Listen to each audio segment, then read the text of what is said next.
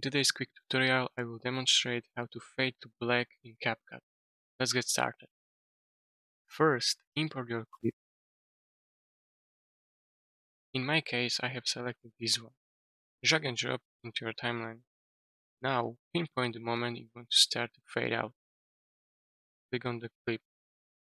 Navigate to Animation tab.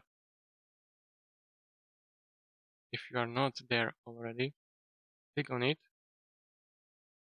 Now choose Out, because we want to fade out, and then select Fade Out. Click on the Fade Out option, and instantly you will notice that image gradually fading to black. If you wish to extend duration, just add a slider below.